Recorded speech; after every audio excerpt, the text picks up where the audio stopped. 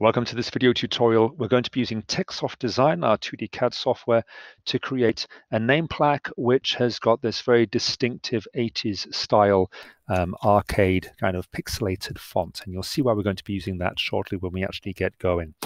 But you can see that these letters have been individually cut out on a laser cutter and then stuck onto some colored paper. And some people even start to color them in as well using marker pens, which looks absolutely fantastic. Okay, so let's just minimize this, see where we are. And we're going to be working with, as I say, Techsoft Design. So to access the software, I'm going to go to the Start menu, and I'm going to type in Tech, which is then going to give me a link to Techsoft Design version 3. That's what we want. Let's click on that and see where we are. So this is our software that we're going to be using. The first thing I want to do with this is look at the grid settings, because with using Techsoft or 2D CAD software, one of the key advantages we get from this is the ability to make very precise engineered parts. And to be able to do that, we need to work with precise dimensions. So what we have here is a grid made up from a series of dots. What I want to do, well, I find this quite difficult to use. So what I always do is convert the dots into pale blue lines, which I find are much easier to follow and work with. So to do that, I'm going to right click here on grid lock or step lock, doesn't matter. I get the grid coordinates settings dialog box, and in this dialog box I'm going to go with a 5mm grid spacing rather than a 10mm. And the reason for that is it gives me that little bit more resolution to work with. I'm going to change this from dots to be lines, and I'm going to change the color here to the pale blue. I always go with this top pale blue color. I just find it the easiest on the eyes and the best to work with. Click on OK there, click on OK again, and what I get now is this nice pale blue grid.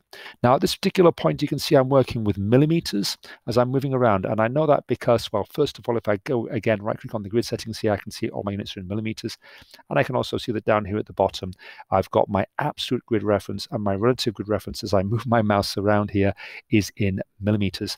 Now I'm quickly going to show you how to convert this into centimeters. I personally am not going to work in centimeters, because most product design that we do here is for kind of human scale objects, and millimeters I tend to find gives me the best resolution for that. But if I wanted to work in centimeters, I go to Setup, Drawing, I'd go to Units, and I would then change this to be centimeters and then confirm. However, I am not going to do that. I'm going to cancel that. I'm going to leave mine in millimeters. If you change yours into centimeters, it might help you, work with numbers more easily, but bear in mind that most of my demonstrations will be in millimeters. Anyway, let's move on here. Now, to be able to create this kind of, 80s arcade style font, I've actually got a graphic that I'm going to work with. You'll find that with the material that I'm working with for this particular course, we've got this guide to how to make a geometry set. And in here, there is going to be this graphic, which we're going to be copying and pasting onto our drawing area. So if I right click on this and I go to copy image, I'm going to minimize that window now, so I'm back into Techsoft Design. What I want to do here is paste this in. Now I'm going to give you a little bit of guidance here. First of all, I'm going to make sure I've got grid lock turned on. I'm going to turn it off, and I'm going to do Control V and paste this image in. And if I zoom in with the wheel mouse, you'll see that instantly this is off the grid. And I really want to make sure that I'm snapping the gray grid on this graphic to the pale blue grid in the background. And by pasting with the grid off, I'm making it very difficult for myself. So I'm going to either delete this, select it and press delete on the keyboard. I'm going to undo that paste feature. I'm going to turn grid lock on now. And now what I'm going to do is right click, and I'm going to go to paste here. Now, instantly what happens is, well, it pastes in a bizarre location, but if I now click on the center square once, move in and click again, then it's now onto my drawing area. But again, you'll see here that the bottom left-hand corner, it's actually off the grid. And that's because I've gone with the right click and paste, and I tend to find that doesn't align to the grid very easily. So again, select and delete. Okay, what else could I do here? I could go edit and paste, or I could do Control and V. And now that I do this, if I now just click and move up, you'll now notice that it is actually snapping right into that bottom edge there. So that's exactly what we want. Absolutely perfect. Okay, now the next thing to point out here is that I've indicated how many squares make up this grid. I have not mentioned centimeters or millimeters. I've just said that this x-axis from the origin bottom left to the far right of this image consists of 46 squares. These are the gray squares you indicate, as you see here on the graphic. And then here on the y-axis going up slightly less, 40 squares. So why am I saying this? Well, what I want to do to make my life easy is I want this pale gray grid to match to the pale blue grid. And that's going to allow me to then come to this Bezier curve tool here. I'm going to hold my mouse button down, move along until I get to the open polyline tool, and then it's going to allow me to basically draw with grid lock turned on. I can draw around these shapes. So you can see that in the bottom left-hand corner here for this V, I'm just going to finish this quickly, the grid is close enough for that to be absolutely the case. Right-click there to finish. However, if I start to look more to the right here, you'll notice that on the x-axis, the grid goes slightly off. And if I scroll up here, you'll notice again that the grid goes slightly off. So if I try to do this G here, you'll notice that it's not really quite aligning. Here we go. Let's actually fill that in again here. Shouldn't take me too long. You can always just whiz forward 10 seconds in the video there to get ahead. Okay, there. Click and then right click to finish. So you could run with this, but it is slightly off. So what I want to do is just make it so that this graphic actually is going to be aligning perfectly to the grid. So I'm going to come to the dimension line tool, which is this tool right here. A really important feature of any CAD software is being able to dimension things with precision. And I've got grid lock turned on, and what I'm going to do is zoom in, and I'm going to click in this bottom left corner where the graphic is aligned to the grid. And as soon as I do that, in fact, I'm going to right click for a second, you'll notice if I come down to the bottom here, there's an abs and a rel. This again is super important.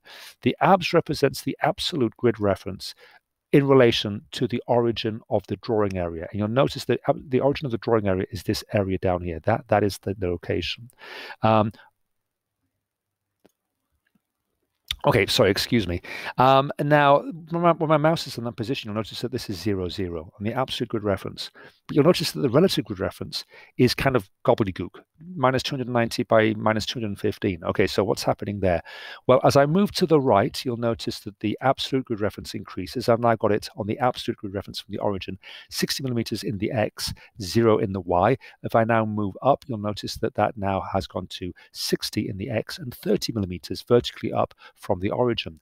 And if I come to the actual corner of the graphic I've placed in here, this is now 80 millimeters X along from the origin and 30 millimeters up vertically from the origin. If I now click on that point, the absolute grid reference stays the same, but the relative grid reference now resets to 0, 0. So that relative grid reference is now referencing from the last point clicked.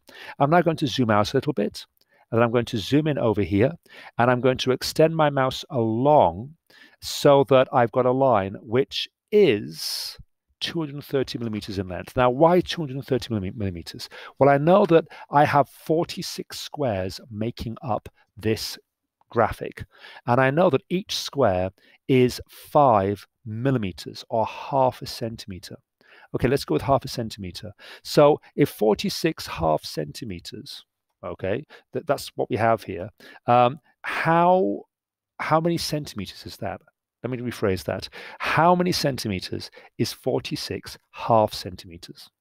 Okay, well, hopefully here you realize that if I take 46 and multiply it by half a centimeter, then it's going to give me 23, which is half of 46.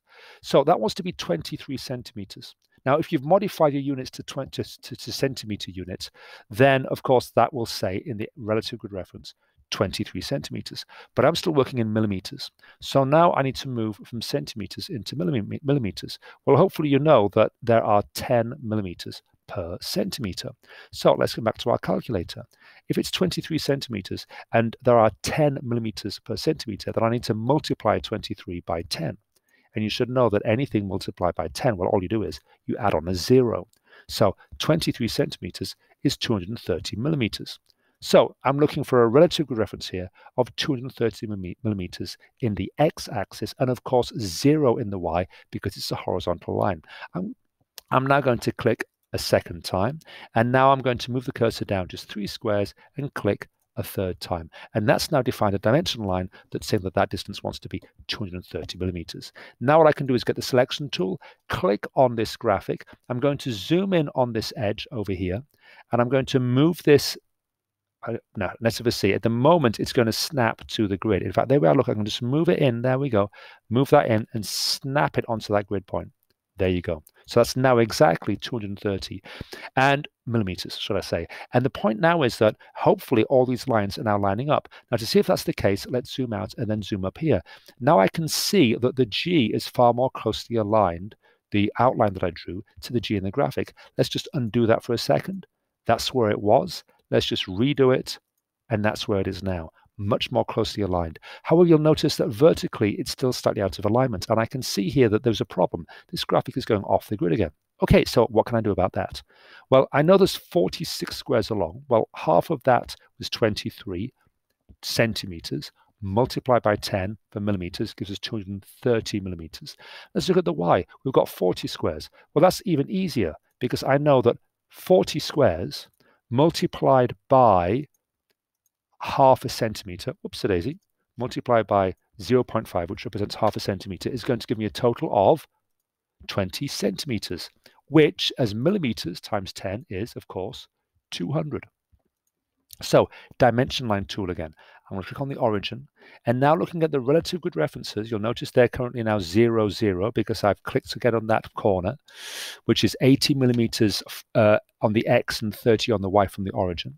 I'm now going to bring this up vertically to 100. So the X relative reference, coordinate is now 0, and the Y relative grid coordinate is plus 200.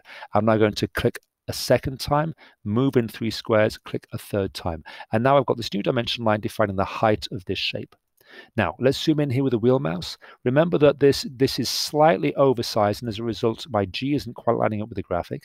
But if I select this and now pull this down so that it's snapping onto the grid with grid lock turned on, that's now exactly 200. And notice now how the G is almost perfectly aligned. It's slightly off here because there's a slight distortion there with the dimension lines in the middle for some reason. But it's pretty much close to perfect. And now I have aligned my 80s arcade pixel font grid or graphic to the grid of the software. I can see everything's lined up. In fact, I can even just right click on the grid here, and I can select on here grid in foreground, and that again is literally going to, or it should line up perfectly with all these letters.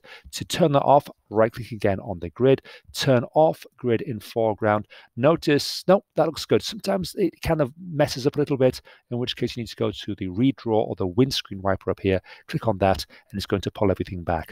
And now just to confirm everything's working fine, the L looks like a nice simple character to do.